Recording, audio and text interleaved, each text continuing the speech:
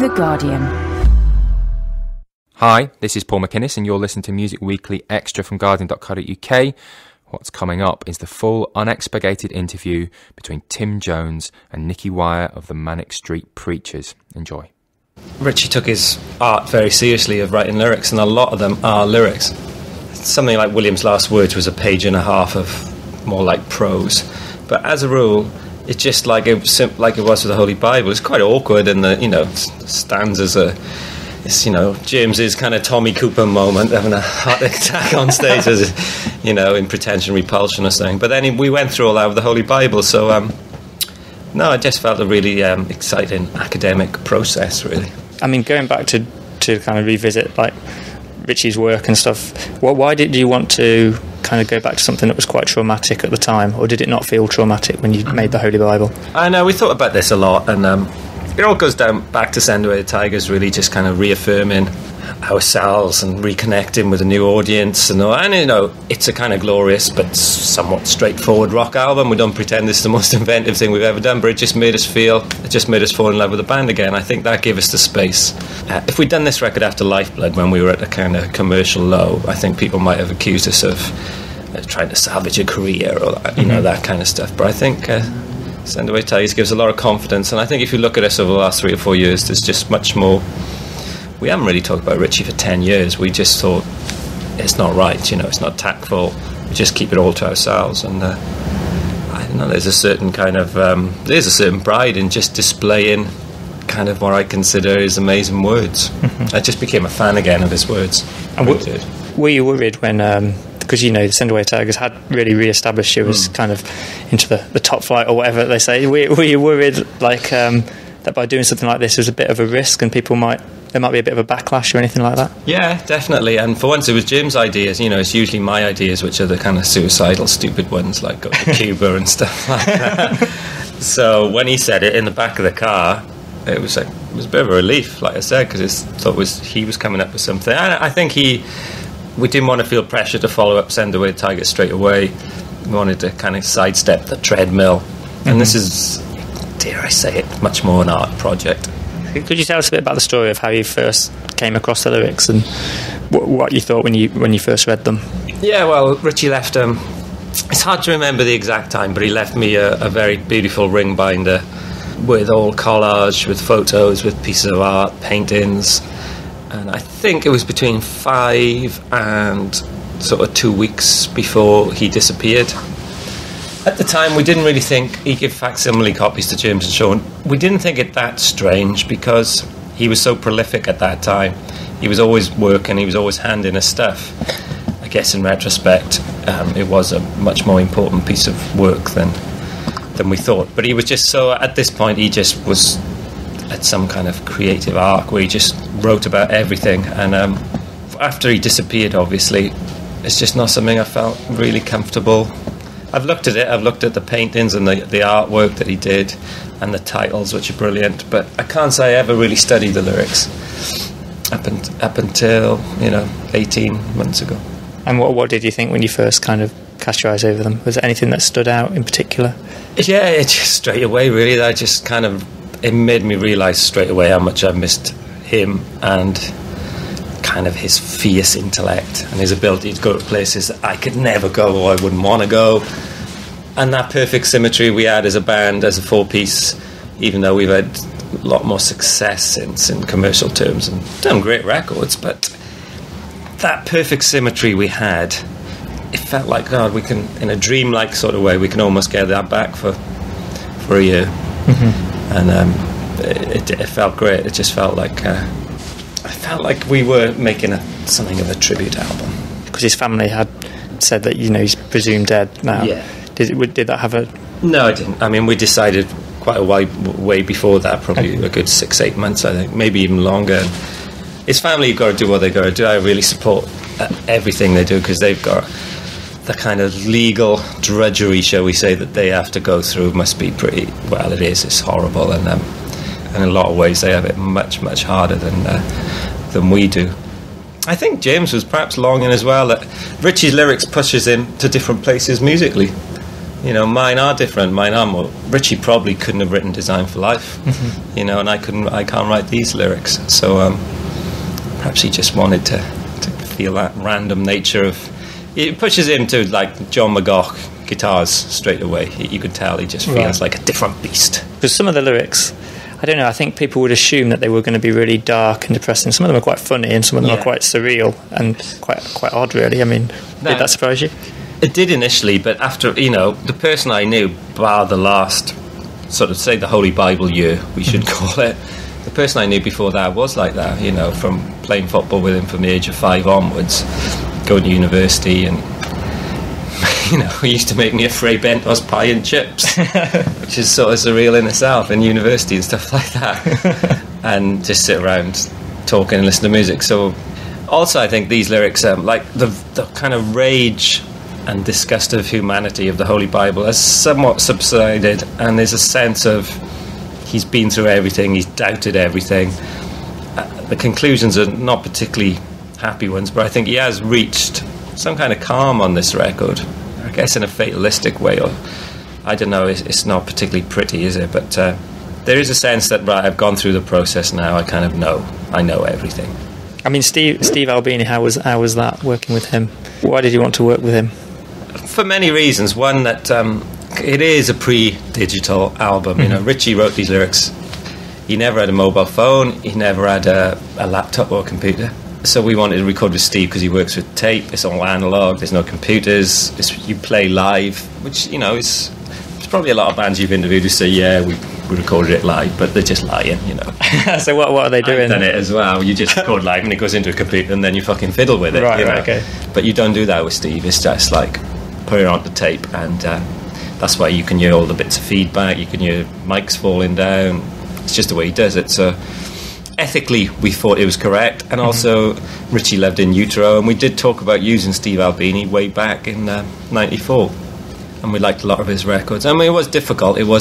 Steve doesn't give you many compliments, he doesn't pat you on the back, he can seem somewhat disinterested at times. We really enjoyed it. He was just anyone who's still kind of stuck to his guns, sometimes to his detriment, I think, in terms of his career, you just got to kind of admire. Because of the state of the world at the moment and recession and all these things going on, and being such a political band, did you actually think, well, actually I really want to comment on all this, so it's a bit strange not having the chance to write the lyrics yourself? Yeah, but, you know, I've got tons of lyrics written, you know, there's plenty there, and give us a chance to look back as well. I remember I was looking at Generation Terrace, and there's a track on there called NatWest Barclays Midlands Lloyds, which we literally used to get laughed at, you know, really seriously laughed at for. And there's a brilliant line in there, Black Horse Apocalypse, Death Sanitized Through Credit. And that song actually seems so prophetic now. And it is a kind of funny, yes, that's trying to be a metal band, you know, NatWest Barclays Midlands. We've always been that band that our politics goes into our songs. It doesn't necessarily spill out into outside things, whereas other people that are into politics, supposedly, they never fucking write about it. I mean, get a cape, wear a cape wherever, fuck off with your cape and please leave us alone. You know, he's never written a political song in his life. I don't understand that. Surely if you feel that way, you should be driven. I mean, the pain he's inflicted with his music, it's nearly up there with Bankers. He's made me physically sick over the years. Whether it's Coldplay or U2, I mean, U2 don't write political songs anymore. They just don't. They do politics. I just can't grapple with that. Are you still a fan of political songs? Yeah, it's the hardest thing to do. I mean, I've written some fucking terrible ones. It's to condense that without sounding like a dick. It is, you know, and I totally admit I've written some very bad ones. But something like Tolerate is a kind of perfect distillation of to actually write a pro-war song. That's pretty, and get it number one. I don't know, there's something about Tolerate which I'm just innately very proud of. I know the early gigs would often descend into kind of a bit of chaos, or yeah. I mean, is there anything that stands out that you can kind of remember from the stage? Oh yeah, I mean, phenomenal stuff, like in Gurrock Bay, a place up in Scotland. They were shooting us with syringes, but the syringes were full of cider. And they might have even been a compliment, I don't know. It was fucking burning my eyes, and then someone punched Jim's. But nothing felt bad back then. It always felt really exciting, like we were on a mission. At that first tour, we did the Motown Junk tour, and just staying in B&Bs and, you know, sharing the same room together, and living in Shepherd's Bush with Philip, our dear departed manager. Incredible times for us, just coming from university and being exposed to the whirlwind that was around us. And when there was things happening, I mean, being a sensitive soul, how did Richey kind of deal with kind of syringes and bottles? It was easy. It was, you know, we were on a mission. It was like we supported the Levelers, and I was so angry it just went insane and went at this huge rant and said, "You can all fuck off and walk your greyhounds now and come back in half hour." To the audience. Why we were supporting Levelers, I do not know, but, you know, it was like a fucking campfire in the gig, you know. They all had burners, they were making fucking pizzas in front of us. So all that just bonded us. We were tight as friends anyway, but that just gave us such... And we were facing kind of praise and ridicule on a kind of daily basis. When the band started out, Richey drove you around a lot, didn't he? Yeah, he did. I guess you kind of might not imagine that now, kind of, that he was kind of doing so much of the nitty-gritty of stuff. So how was that? I mean, we used to have a hired van, and my dad had an armchair from his shed that we used to literally put in the back of the van and tie to the edges, and that was like, James would sleep in a sleeping bag next to the amps in the back, and every time to London we drove home every night, you know. So we'd leave the Horse and Groom at 1 a.m. and get home at 5 a.m. in this shitty transit. It wasn't an NME branded, you know, Shockwaves tour for young and up and coming bands. It didn't feel hard at the time though. It felt just like really exciting. It was hard when I was doing my finals, trying to fucking do an essay on public administration after playing a gig in Salisbury with the Levelers or the Family Cat. It did feel then like we were on the cusp of something though, especially when we did the Horse and Groom over there. And then Bob Stanley reviewed it for Melody Maker. That was like a bit of a breakthrough. Making the Holy Bible was great. Putting it out was brilliant. Definitely Maybe was out. Park Life, but we made this fucking, you know, sort of post-punk masterpiece, sort of splendid isolation. But it did become a self-fulfilling prophecy. And those I think Faster came out. I can't remember, May, something like that. And from then on, we did those mad gigs in Thailand. I don't think we ever recovered really from Thailand. I think it was all downhill, and those last 6 months were miserable. There's not much of that I can remember enjoying, apart from them smashing everything at the Astorias. So just the grind of having too much work, was it? Well, it just Richey was. You could, when you kind of feel you're losing someone that you know so well. I don't even mean in a physical or mental state, literally that you can't communicate with someone that you've spent years writing at the table with, or just getting pissed with, or wherever, and you can see someone drifting out of your reach, and you just can't kind of relate to them through no fault of their own and no fault of your own. It's the saddest thing, really. You just feel someone drifting away, and it was particularly stressful for everyone. That we did like a huge tour with Sway to Europe. Which just felt particularly brutal. They were teetering on the edge as well. I think right. Bernard had just left, and it ended up in some fucking airport in Munich. I think everyone was on the verge of cracking up, really. And it's just that thing of losing someone you kind of really know and love, and you can see the eyes are just, you're listening but you're not understanding. You've probably talked about this to death, but with the Steve Lamacq interview and the for real. The moment that happened, I was quite interested in what happened kind of after, and did you laugh and joke about it a bit? Yeah, that's a fucking mad thing. I went to the hospital with him, and I remember both of us at that point actually thinking, oh fuck, we feel really guilty now because we're just abusing the NHS, really. Right. You know, we're taking the NHS for granted, and Richey was really apologetic because he wasn't even pissed. You know, it's not like he was drunk or anything. So like the nurse going, so how did this happen? You know, young man, and we had all the makeup on, and you know, in a hospital in Norwich, the gig there was only about fucking 20 people there, and I think that proved that it wasn't a publicity stunt, that he did do it for real. You know, it's not like there was any crowd there. We were sat in casualty thinking, how are you going to explain this to the nurse and stuff? But she was really, really nice, and he got stitched up, and we went back to the hotel in Norwich and just sat down and watched TV. Watch TV. He was in a lot of pain in the night. All of a sudden it hit him that he'd chopped his arm and had 20 stitches. As a band, you've always been very into kind of the big rock and roll myths. Is there something quite awkward about the fact that Richey's become that to an extent? He's become this thing that people talk about. It's been wrong for me to judge that, because we grew up, I wouldn't say we celebrated that side, but it's just something we were drawn to. So the facts are that all the kind of personal memories I got of him, when he for instance, I was so given up on education, he actually wrote quite a lot of my essays in my last year, even though we were doing different courses. Or when we just, walked to Cinderella, Rockefeller nightclub in Swansea and danced to terrible indie records. Or like I said, we used to play football. He used to be like a flying winger or play cricket. So I got so many images of him pre-band that bear no relation to rock and roll mythology. And also the idea, when he disappeared, he was driving a fucking Vauxhall Cavalier. It was a service station on the Severn Bridge. There's nothing glamorous about it. It's just a human tragedy that lots of people experience. And Richey he wasn't just a band member. He's a friend. He's someone's son, someone's brother, whatever. So there's a lot of kind of ripples of pain that came from his disappearance that have nothing to do with rock and roll myth. And what marks did you get in your essays? I would have. No, Richey. I had better marks than the ones Richey did than my own.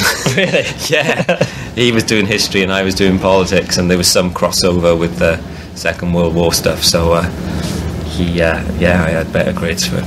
I was totally. He was very disappointed to get a 2-1. I think he felt he should have got it first. He got 3 A's with his A levels. Right, I got 2 A's and a B. So we were kind of weird that we ended up in a glam rock punk band. I wonder what you could have been.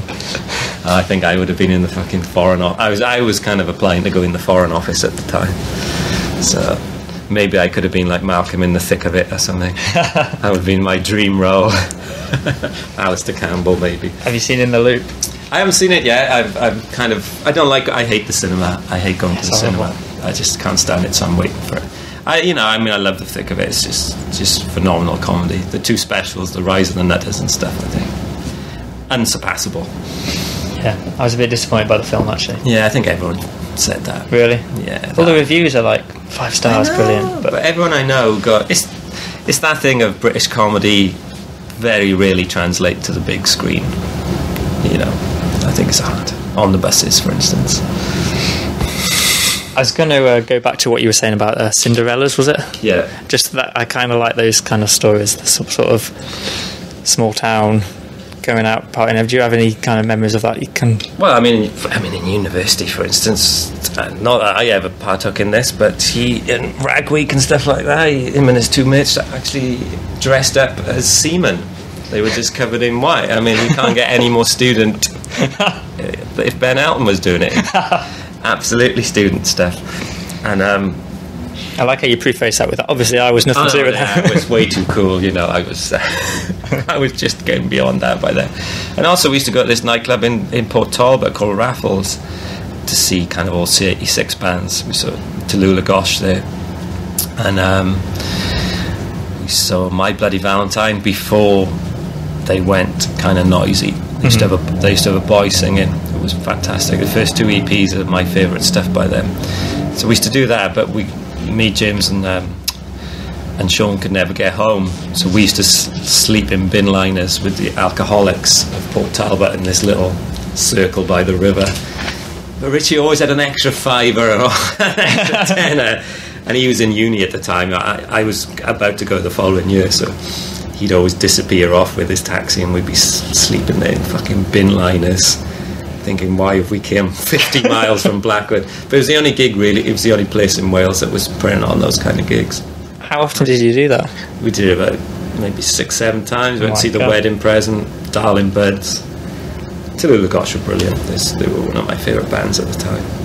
I'm always surprised by the bands you say you like. For some reason, I imagine you kind of anti a lot of these bands, and then I can't imagine being a big wedding present fan. I know, just at that time, it was just the NME, and the C86 was really important to us. It just made you feel, it was fanzine culture. It was slightly elitist, really. You know, it was the real sound of the underground, I think. And it logically pushed you into different areas. And I think we felt we were just trying to find... McCarthy was the big turning point for us. They were lumped in with C86, but they weren't. And we just came to the decision that musically we could never be that fey, even though we loved the pastels and all that kind of stuff, shop assistants. It didn't suit us. We needed to be kind of cartoonish, coming from Wales and everything. We just thought we had to be larger than life, which I think Richey found a bit bizarrely.